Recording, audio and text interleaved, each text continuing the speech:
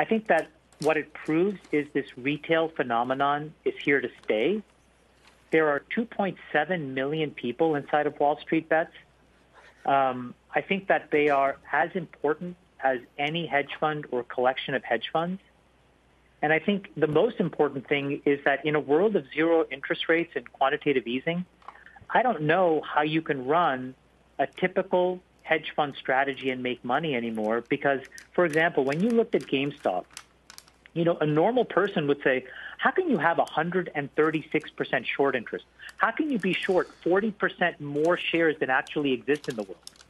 To a normal person, that doesn't make any sense. But to a Wall Street mathematician, that's the game that has been played for years. And that game came undone.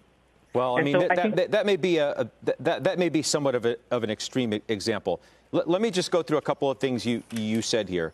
I have a hard time believing. I mean, you suggested that there's, a good amount of fundamental research going on underneath the GameStop Reddit situation. Do you truly believe that there's actual fundamental research? Not to disparage in any way the people who are actually making these trades, but this seems to be momentum rather than a deep fundamental analysis.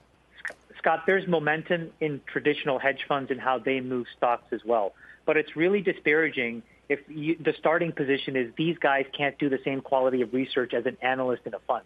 That's just not true. I didn't say that. I didn't say they can't do that kind of research. I'm questioning whether they're actually doing the research when it comes to things like GameStop and AMC and some of these other things.